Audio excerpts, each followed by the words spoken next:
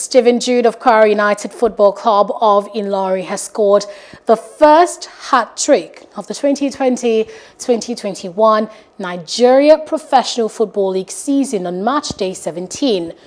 Jude's goals helped his team to batter struggling Adamawa United FC of Yola 5-0 in the match played at the Kwara Stadium Complex in Ilorin.